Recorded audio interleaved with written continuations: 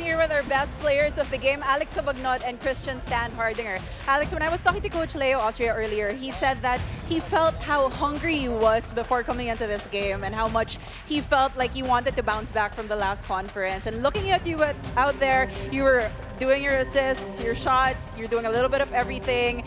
How did you feel out there today? Well, first and foremost, thank you to all the fans that supported, to the NLEX fans, to the game before us, and to all the San Miguel fans. But we're just going to take it day by day. We have a goal that Coach Leo has set, so we're just going to take it day by day, and hopefully, God willing, we could get to where we plan to get to. All right, great start for you guys. Is there anyone that you'd like to greet?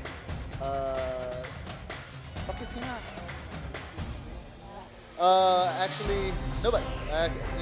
Actually, I want to commend Christian. He came off a flight. He was a little late today. Even though all that, he still played really well. So kudos to Christian. I think he deserves it more than I do. But yeah. Thank you so much, Alex, and congratulations. Now, Christian, I think people were surprised to see you here, coming to the game straight from your flight.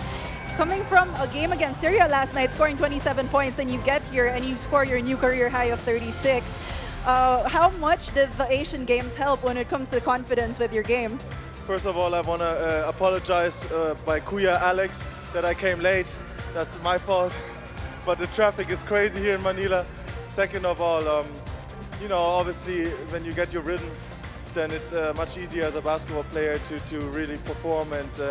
And today I just sprinted hard. I just go hard like I normally do. And Alex, Chris, and all the guys did a great job finding me on an open spot. And you know, I just had to finish them. So all credit to them. Finally, is there anyone that you'd like to greet? No, I'm happy I'm home. And thanks for all the support.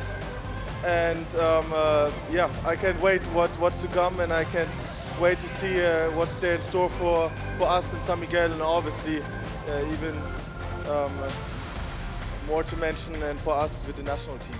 Thank you so much, Christian, and congratulations. You should probably get some rest now. Back to you, gentlemen.